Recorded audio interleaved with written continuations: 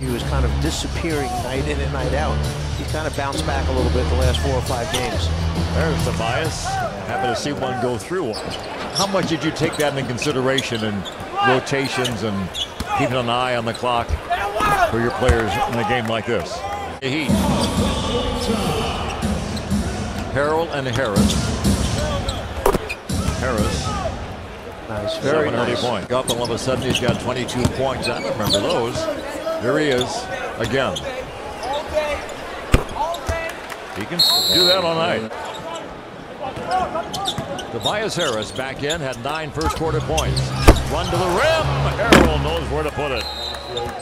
Montrezl Harrell with the flush. He just, as I mentioned earlier, just helps you win is all he does. Never look at the stat sheet and say, boy, he was great tonight. 3-ball bingo. Wow. That looked good coming out of his hand. Unless you're Steph Curry, then there is no such thing. No, everything's a good shot. Well, I tell you, Harris is carrying the show for the Clippers. He is back up to 4. Great job taking it right to the big man. Is there any chance that Wade will change his mind about retiring? Do you think? Why not? Oh, a flying slam dunk by Tobias Harris.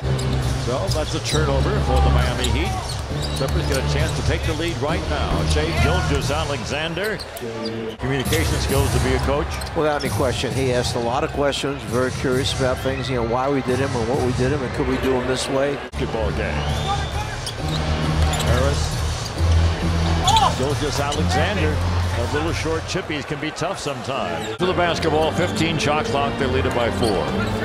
Harris with a high bounce. Nice look to Gortat for the easy goal.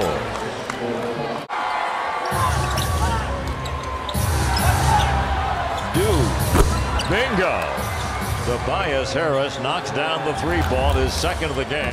Play these, you know, shooting games and skill games that we had given him to try and improve them as basketball players. Tobias Harris knocks down another one. That brings about a timeout. We're down to 40 seconds remaining in the game. A really solid victory for a team that 2.5-hour flight last night. Get to bed at 4 o'clock this morning.